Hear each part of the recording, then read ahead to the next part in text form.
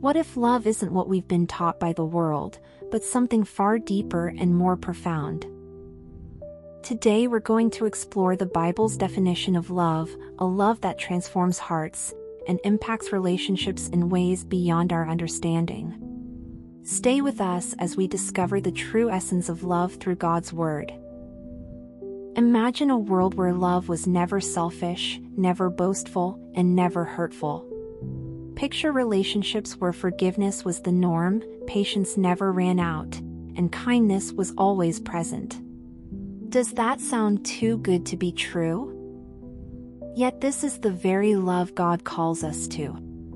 The world often distorts what love really is, but 1 Corinthians 13 offers us a clear, unchanging picture of love as God intended. Let's dive in and explore this revolutionary view of love together. Context. 1 Corinthians 13 is often called the love chapter, and it's one of the most quoted parts of Scripture, particularly at weddings. But Paul wasn't writing this just for romantic occasions. He was addressing a divided and confused church in Corinth, a place where pride, conflict, and misunderstanding ran high. The Corinthian church was gifted, but they lacked the most important thing: love. In response, Paul writes this timeless message to remind them that spiritual gifts, knowledge, and even faith are worthless without love.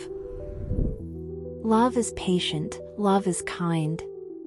It does not envy, it does not boast, it is not proud.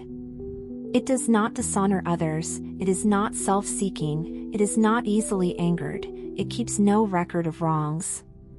Love does not delight in evil but rejoices with the truth.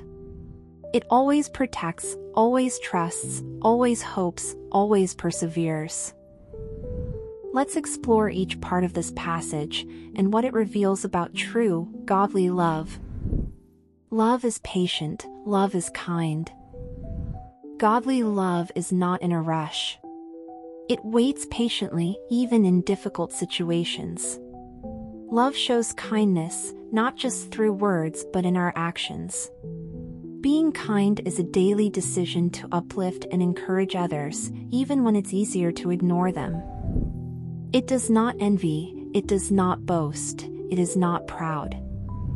True love doesn't get jealous of others' success or feel threatened by what others have. It also doesn't need to seek attention or brag. Instead, love humbly celebrates the good in others without seeking recognition or feeling envious. It does not dishonor others, it is not self-seeking. Real love honors others, it respects their dignity and doesn't tear them down. Love isn't focused on what it can get in return, it's about giving. A self-seeking attitude destroys relationships, but godly love looks out for the well-being of others. It is not easily angered, it keeps no record of wrongs. True love isn't quick to get angry or offended. It has a long fuse. This part of the verse challenges us to let go of the grudges we might hold. Love doesn't keep a list of offenses, it forgives and moves on. How freeing would it be if we let go of past hurts and chose love instead? Love does not delight in evil but rejoices with the truth.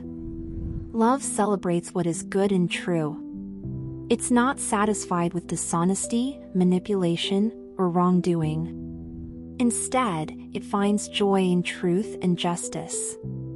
This is a love that's rooted in righteousness.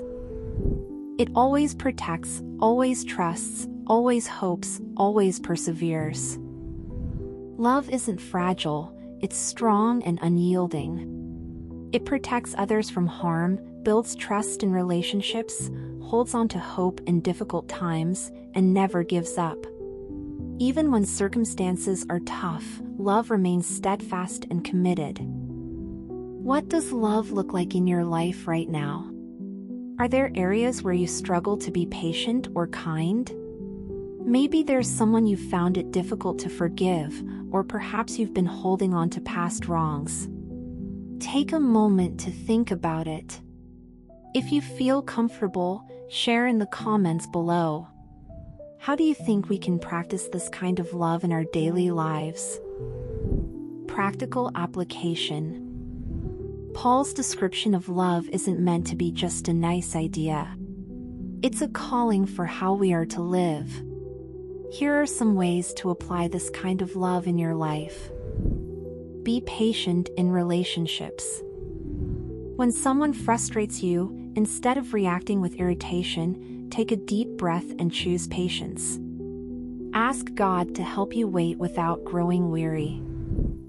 Forgive and let go. If you're holding on to any past hurts, decide to forgive. Forgiveness is not a feeling but a choice. Release that person to God and choose to let go of the bitterness. Speak truth with kindness.